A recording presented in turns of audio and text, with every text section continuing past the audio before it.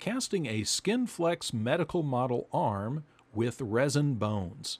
Now, this tutorial is a follow-up to two other tutorials I've done here on the YouTubes, and in the first part I made a seamless silicone mold of an arm, and at the base I sculpted some little keys in a little triangle pattern there, released that with some Zip 301 of course, and then I poured that as a seamless mold. And the reason I, of course, did the seamless mold is because I absolutely hate seams, so anytime I can avoid them, I do. So then I poured that with a very soft, stretchy silicone that is TC5110F, and that's also a fairly fast-setting silicone that has about a 7 to 8 minute working time and a 1 hour demold. And once I made that mold, and of course you can check out the full process in that tutorial, I will link that on the end screen.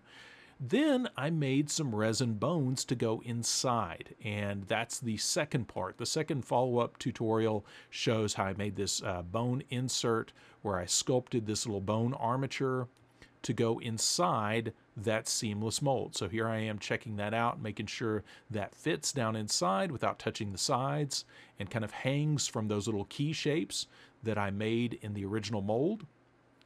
And then I molded that core. Once I sculpted that and got it exactly the way I wanted it so it could incorporate that surgical tubing vein, then I made a mold of that using TC5130F. That's the fast setting, a little bit firmer silicone. That one's a 25 Shore A. And then I demold that. So now I have a mold of an arm, and I have a mold of this bone insert to go inside the arm. So now we are ready for casting our arm. And one of the things I discovered in playing around with the new SkinFlex was SkinFlex without any pigment actually has really good clarity. So I thought that would be a fun little thing to play with, of making this medical model that you could actually see the bones inside. And I covered a lot of information in those first two videos, so definitely check those out, because a lot of what you're seeing in this video will make a lot more sense when you see the first two. Now, first off, before casting, let's go over the SkinFlex 5 physical properties. This is a 1-to-1 mix ratio polyurethane rubber that mixes 1-to-1 by weight.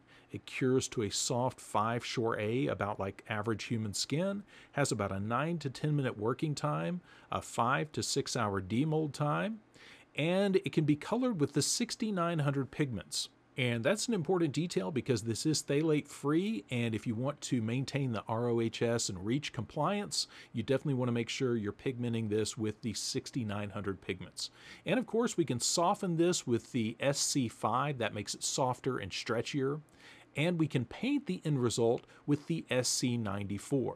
And of course, as I mentioned, this is of course phthalate free, RoHS and REACH compliant. Now, one of the important considerations when we're going to be embedding a resin piece or any kind of insert inside of another material is we need to be conscious of the specific gravity of both materials. Now, in this case, it worked out to my favor. The only main consideration I had to make was for that surgical tubing, which will have some air inside it. But the reason we want to think about that is if we have a material that has a lower density than the material it's being embedded in, that means that material will want to float. So for instance, if we have low density oil and water, the low density oil will rise to the top. So you want to be conscious of that and pay attention to the physical properties of your material. So in this case, we have the SkinFlex 5, which has a density basically about the same as water. So SkinFlex 5, the specific gravity is 1, and the cubic inches per pound are 28. So when we have 1, that's typically a very low specific gravity. Again, that's like water. And then TC802, the casting resin, that one has a specific gravity of 1.06. And the higher that specific gravity, the more dense the material. So 802 has 26.5 cubic inches per pound. So we're pretty safe there that the 802 is not going to try to float, but just to be safe, I'm going to be adding some little lead fishing weights to that. And I'm doing this for two reasons. One is I just want to increase the density of that bone and make sure that hangs properly in the right place inside the mold, so the more weight the better.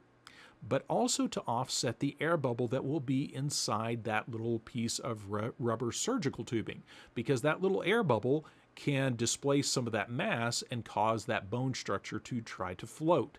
So just to be safe, we're going to be adding those lead weights as I'm pouring the resin. So again, TC802, this is a 1-to-1 mix ratio by volume resin system.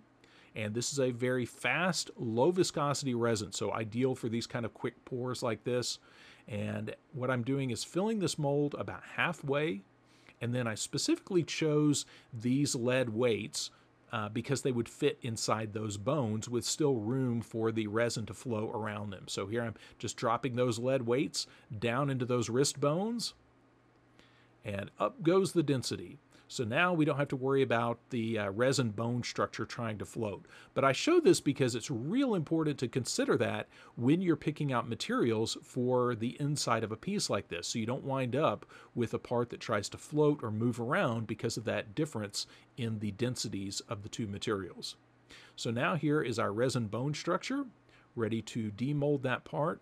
And there were some places where the lead weights were showing a little bit through the resin, so I just took some white paint and painted over those areas, and now we are ready for casting. So here I threaded the surgical tubing through and just checking the fit on that in the mold, and once everything is in place, we are now ready to pour our SkinFlex rubber. And that was one of the neat things I discovered with the SkinFlex, playing around with it, was that it actually had much higher clarity than I expected, because typically some of the translucent silicones that I use, sometimes those are more of a cloudy, milky white. Now, one more thing really important with SkinFlex 5. I was doing this all in the wintertime. It is December here in the fine state of Texas. And when SkinFlex 5, when the Part A gets cold, if it gets really cold, and it did when it was shipped here, it will solidify, but that is okay. I talked to the good people at BJB, and they explained to me that this wasn't like moisture contamination or anything. This is just a reaction to the cold. So you can reconstitute that Part A by adding mild heat, so around 100 degrees. So I put that by a space heater and warmed that Part A right up, and it was good to go. But real important to know if you are working in a cold environment. You want to make sure that, especially once you reconstitute that Part A, that you keep that in a warm area. Now, again, SkinFlex 5, this mixes 1-to-1 by weight. So here, I'm not going to be adding any pigment, so this is pretty straightforward. I think this was about 450 grams of Part B, and then I'm adding my Part A. And because I want that clarity, typically this has a low enough viscosity. There's a lot of applications where there's no need to vacuum degas, but because I did want to make sure you could see those bones through the wrist, I went ahead and mixed this up and did subject this to a vacuum. And I would just like to point out here, before anyone comments on this, that this is my interpretation of what is inside my daughter's arm. I don't know if that's the exact shape of her wrist bones or if that's the exact placement of veins inside, but the main thing I wanted to do here, for those of you doing medical simulators or special effects applications where you're embedding bones or veins or blood tubing, whatever the case may be, this is a good starting point for you just to get a good visual on how you would make a core like this that would fit inside. So here I'm subjecting that to a vacuum, and I'm just looking for the same thing I do with a silicone. I'm watching for that material to rise and then collapse, and I'll let it kind of undulate in there for about 30-45 seconds, and then I'm ready to bleed off that vacuum. And now we are ready to pour our SkinFlex. And again, this is a soft silicone mold. We don't have to use release here, but if I did use release for this, I would use typically the E302. If I'm going to be painting the part later on with some of the SC94 or something like that, typically I would use a light spray of the E302 mold release to prevent this from sticking. But again, this is a brand new mold. This is typically not an issue, but for the mold life, it's a good idea to use a light spray of mold release just so you get the maximum lifespan out of your mold. Now, as you can see, one of my children has joined me in this endeavor to help me demold this arm. And this was surprisingly easy to demold. I was kind of worried about those bones causing this to be harder to demold around the wrist area, but actually popped out pretty well. Now, one last little bit of cleanup detail. Once I pulled this out, I designed this so those little tabs, those little keys, could be cut off with a Dremel tool with a cutoff wheel after I cast this. So we now clean those up. I sanded those down, and now I have a nice, clean arm. I'm ready to wash that off, any dust from that grinding.